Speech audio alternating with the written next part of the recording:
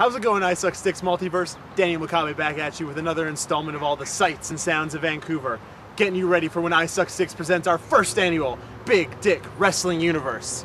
Today I'm going to show off one of the places, one of the hearts of Vancouver, you could so to say.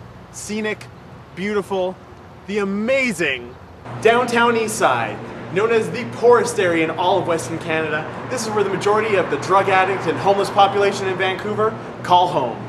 Last time around when ISUXDIX hosted Dream Slam, I personally took a group of 5 Australians on a walking tour of the entire area, 3 of them making it out without a drug addiction.